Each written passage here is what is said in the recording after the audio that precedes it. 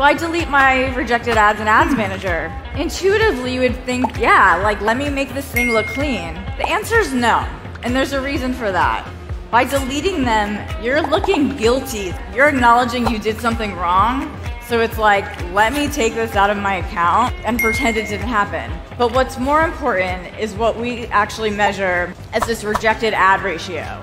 And it's better that you can see this data yourself and be able to measure it. So essentially, total rejected ads over total ads. You want to make sure within your ad account, you're below a 20% threshold. If you have more than 20% of your total active ads rejected, the likelihood of your ad account getting disabled just gets higher and higher. So what we recommend is really try to remedy the rejected ad. Just put it back for re-review. Don't be afraid that you're gonna get in trouble for trying again. Meta actually wants you because that proves to them that you actually want to be a valuable partner.